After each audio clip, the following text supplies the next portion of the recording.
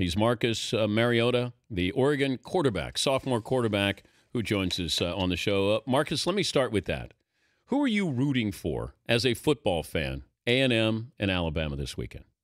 Well, thank you for having me, first of all. You're welcome. But, my main concern really isn't about that game. Oh, as a football fan, I know you got Tennessee to worry about. But once that's over. Honestly, we play them at the same time, so I couldn't even really keep track of the other game. Okay, when your game is done and you've won and you guys have put up 42 points and you feel good, then you watch the highlights. Are you going to be curious about what happens in the A&M Alabama game as a college football fan? And I'm speaking this from the truth. I really wouldn't be. That's not going to affect us at all. That's not going to affect who we got next. And in all honesty, I'm sure I'll see the highlights, but I'm not leaning one way or the other.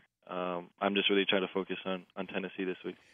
Were you on a recruiting trip with Manziel at Oregon? Did you ever cross paths?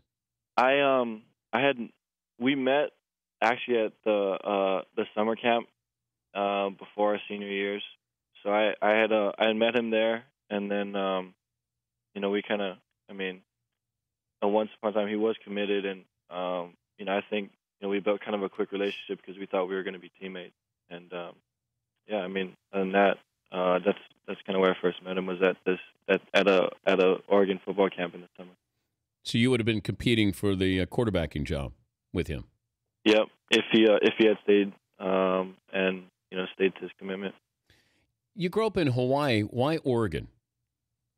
For me, it was when I was this whole recruiting process. It was the best fit. I come from a small, relatively small island, and this community of Eugene is small, and it reminded me a lot of home. And then obviously I had a great relationship with the coaches, and the university itself, academics, and just all around. It felt like the best fit for me, and I just felt comfortable. We've given a lot of thought and talk about college athletes being paid. How much can you pay them? How much is enough to get them through? You're on scholarship at Oregon. How much money, extra money, would make a difference in your life?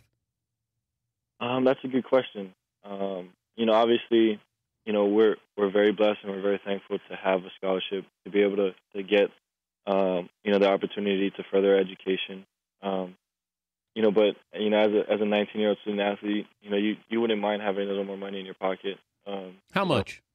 I couldn't give you a specific number, to be honest with you. But would $100 a month be a difference maker for you in your life at Oregon? Yeah, I think any amount of money would make a difference. For me personally, if I had a little more money, it mean I could go home a little more often. It's just different. There's different stuff, guys. Everyone's an individual, and there's different reasons why guys, would appreciate a little more money in their hands. But like I said, we're very blessed and we're very thankful to have the opportunity to further education and with scholarships and with some of this financial aid. He's Marcus Mariota, the Oregon quarterback. They host Tennessee coming up this weekend. Joining us, Dan Patrick Show. When you're watching your former coach Chip Kelly and the Eagles on Monday night, tell me what you see before the play actually happens, having played in that system, or at least a hybrid of that system. Watching them, it's exciting to watch. First of all, before the play, you can kind of see, maybe some similar formations and stuff. But do you know what's coming before the play happens? No. I feel like he's changed it up enough to where even guys around here, couldn't tell you what they expected. So that's different than what you've run at Oregon when Chip was there. Yeah, for sure. Wow. What advice would you give NFL defenses trying to go against Chip Kelly's offense? I don't know. Maybe get in shape, because he's not going to slow down. He's not going to slow down anytime soon. He's gonna keep pushing that tempo, and best advice would be to kind of buckle up and get in shape. Did you know when players were faking injuries to try to slow down your offense? Yes. You you see a guy look to the sideline, and then he'll kind of just lumberly fall down, and you're like, okay, But I think our fans here at home at Autzen, they kind of recognize that stuff too. So if a guy does do that, they let him hear it. They give him a hard time about it. When you see Chip's offense being run in the NFL, and granted it's only one game, what does that do, or does that change with your thoughts on playing in the NFL?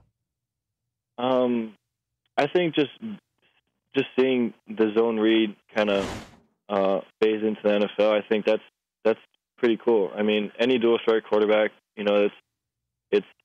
it's pretty fun to watch because as a player you have the opportunity to both run and pass, and you feel like you can bring a dynamic play making ability to an offense when you have that opportunity to both run and pass. So I think just watching the NFL and watching how some of these offenses are starting to implement some of this zone read stuff, and even watching Coach Kelly, it's an exciting thing for a player like me. You seem pretty chill. How are you? I mean, that's the whole Hawaii type vibe, I think. But how are you what do you sound like when you get mad? I don't know. I couldn't tell you. You don't get mad during a game? I mean, obviously I do, but I think in my position you can't really let the emotions get best of you. You have to kind of stay level-headed. But what do you sound like at the line of scrimmage calling an audible? I got 80,000 people screaming. You can't be changing a play sounding like this. Yeah, I mean, I'm going to pick up my voice, but well, let me hear it. Call me a fake audible here. I couldn't do that. Come on. I gotta be in the situation in the game. That's somewhere. All right, Tennessee is ready to blitz you. Okay, you're at your own 23-yard line, and here they come, and you see it, you know it, and you change the play. Honestly, I go up to Hronis and say, "Hey, that dude's coming, man. We better." Wait, but you don't do, "Hey, that dude's coming." I'll be like, "Hronis, this guy's coming. Let's move the protection that way." And that's it. I mean, yeah. Come on, it's got to be a little bit more complex than that, Marcus. No, not at all. Because I got to yell, "That guy's coming! Right there! That guy's coming!" See, that's how you take command. You're right. I have my moments of that, but right now I don't think is the time. Well, good luck against Tennessee. Great talk to you, and congrats so far with the success there. Thank you. I appreciate it. All right. Marcus Mariota. The Dan Patrick Show, weekday mornings on Audience.